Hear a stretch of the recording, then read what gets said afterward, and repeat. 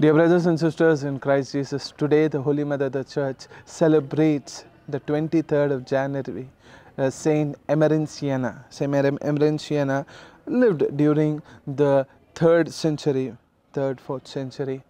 As per Roman martyrology, Saint Emerentiana was the foster sister of Saint Agnes. Both of them were of much the same age.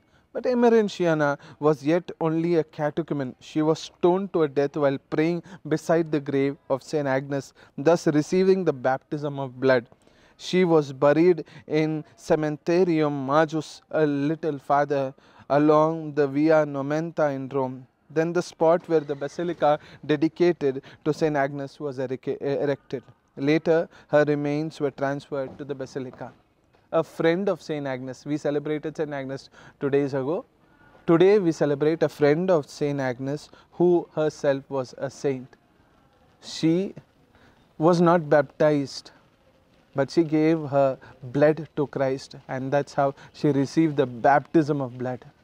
We who are baptized by water, are we ready to give our blood to the Lord? This is a question. What is the answer? Amen.